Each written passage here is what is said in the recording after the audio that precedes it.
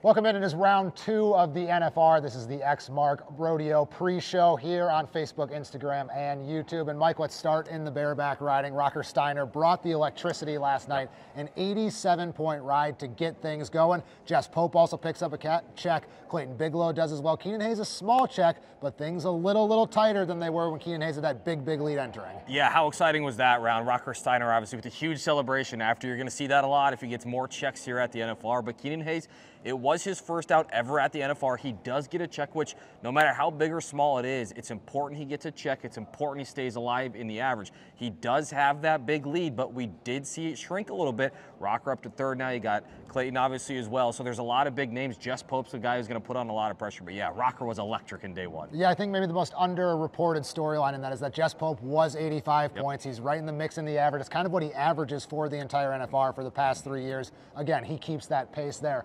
Speaking of keeping the pace, Dalton Massey completely broke the pace as the last Cowboy out. It felt like that was going to be Tyler Wagasback's to lose. He goes 3.8 seconds, and then Dalton Massey right on top of him, 3.5. Rodeo Houston champion enters number 1, extends that lead in a big way. Yeah, a really impressive performance there. We said it was his first out for Keenan Hayes, first out for Dalton as well, and first out, he's at number 1. We've said it all year. When does the crack show? And it just hasn't shown yet. The pressure was applied by Tyler Wagasback, and it will be throughout the rodeo. But he survived that first test in a really big way, too, because not only did he strike back, but he extended his lead in the world standings as well. So a lot yet to be determined, but the first test passed with flying colors for Dalton. Yeah, absolutely. On to the team roping. Quinn Summers and Jake Long last night, they entered not really in that world title picture, but the team roping was so close that Jake Long goes from number 10 to number 4. Quinn Summers goes from number 13 to number 7. Really interesting about Quinn Summers, too. He has the horse of the year. Did not ride the horse of the year last night, though. Yeah, really interesting. You know, he's got a different horse he likes in these short, compact arenas. That's what he's going to ride throughout the NFR. And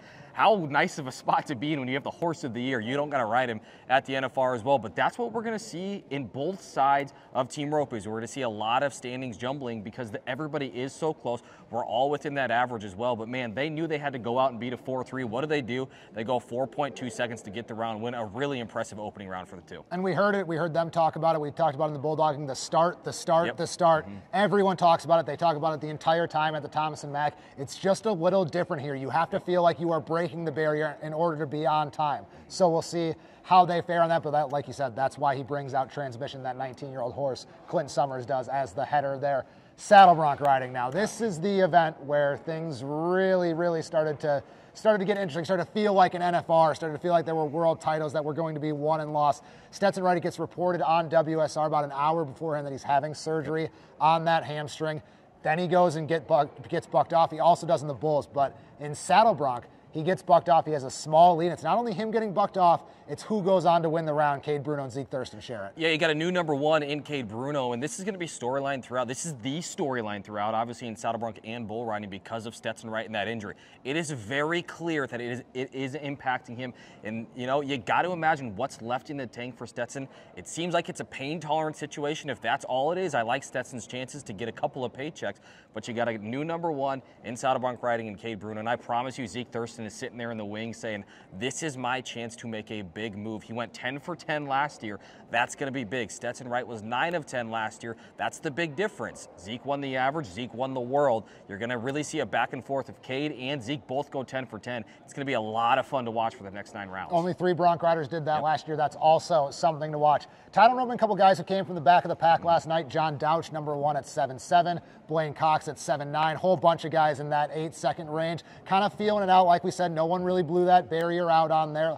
A lot of sub 9 seconds, but not a lot of real movement at the top in the tie down roping. The one thing I will watch, a lot of guys had trouble with calves going left, so that's something to point out. See who's got those leftward deep calves tonight. And we saw a lot of second ropes come into play last night. That was very important for some people. And let's bring this up too. Shad Mayfield, he could have won the round last night. He had a perfect rope, he had a perfect catch, just missed it when he was going for the tie. Again, he could have been 7-2, 7-3. We heard it last night on the broadcast. Man, that was a great calf for him to rope. Just barely made one little mistake mistaken. That's kind of been the theme for Shad. But again, Riley Webb, he catches, he stays alive in the average as well. That's all he's got to worry about too, because he does have a pretty healthy lead right now. But again, a lot of big names. Caleb Smith, he wasn't clean last night, but he did catch. He did stay alive in the average as well. That's going to come into play. Yeah, Caleb had to pack that second rope in order to do it. So he's got a lot of work to do, but he's a guy who can make up that ground there. Barrel racing now. Brittany Posey-Tanazi, top of the ground. She ends up second. Sissy Wynn wins the round. But the real story is that Brittany Posey-Tanazi enters with that huge lead and continues to extend that lead. Well, and the big thing here is you had several barrels knocked. You had Haley Kinsel knock a barrel. You had